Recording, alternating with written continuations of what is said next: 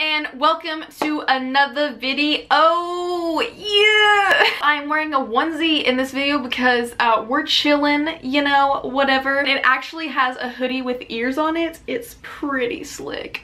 Oh snap. But anyway, this video was actually one of the ones that I filmed 2 years ago in October. And this is actually my Halloween costume from 2015. So it's been a hot minute since then. And my skill set has got a lot better since then. So when I'm watching this video, I feel like I could do a whole lot better now with like highlights and shading and making it look more realistic. But, you know, that was 2 years ago, so what are you gonna do? But I still felt like I should upload it. And so that is what I'm doing. I hope you guys enjoyed this video, and here is the video.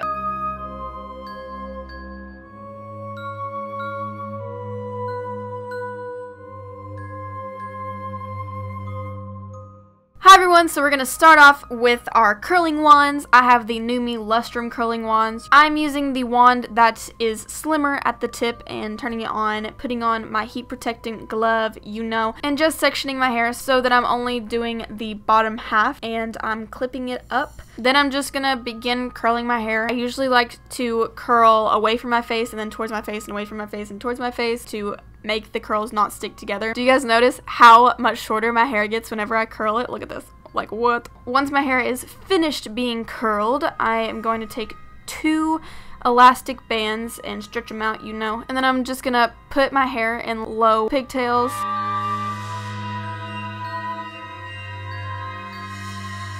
Then I'm just gonna shake it out to make it looser and take some ribbon, just any random ribbon that match your costume, cut it in half and tie it like little bows over the elastic band so it looks more cutesy, as if I was actually a doll.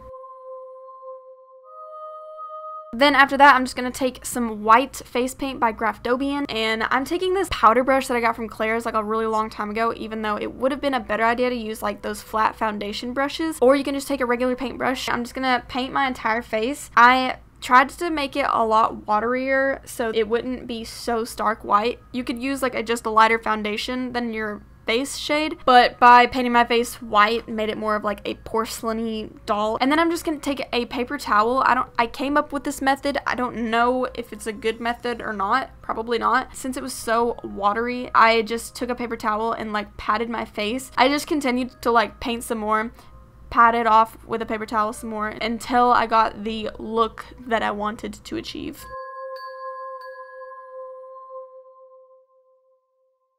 Then I'm also going to just paint my neck. I'm using the same palette I used in the Batman makeup tutorial. As I said in the last video, it's not that great. It was $6 from Rue 21. I'm taking the pink shade, putting it all over my lids.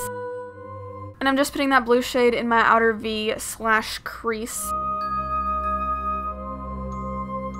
And then I'm just taking the shader brush and getting some of this cream color and blending out the top. This is also before I had a blending brush.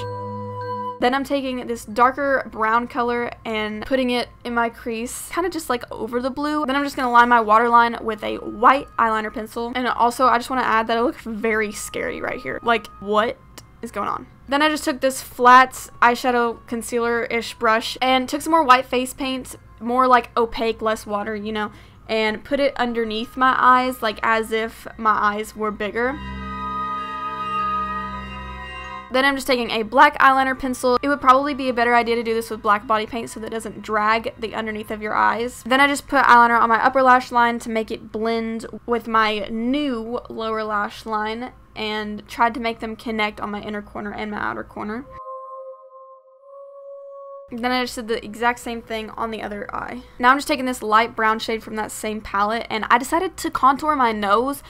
I would not suggest doing this. I don't know. I guess it made my nose maybe look a tiny bit smaller so that it looked more like a doll, but I never contour my nose, so I kind of did a really bad job, but it's fine. Then I took my Mayron Paradise paint palette and took the pink shade and painted on some rosy cheeks, aka circles, on my cheeks.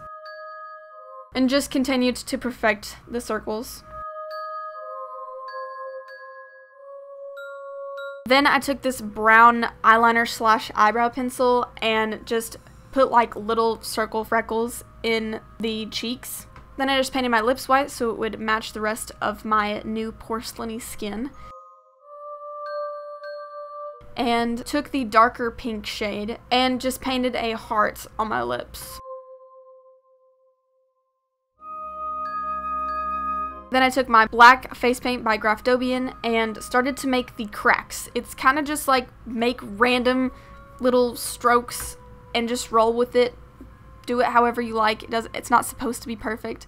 I could have made this look a lot better if I would have put highlights on top of these cracks after it was over to make it look like it was actually sunken in. Like, add some shadows, add some highlights. It would have been a lot better. But this was 2 years ago, so my skill set at that point in time and what I was thinking is how it happened. Then I just painted some more of the cracky brokenness on my neck.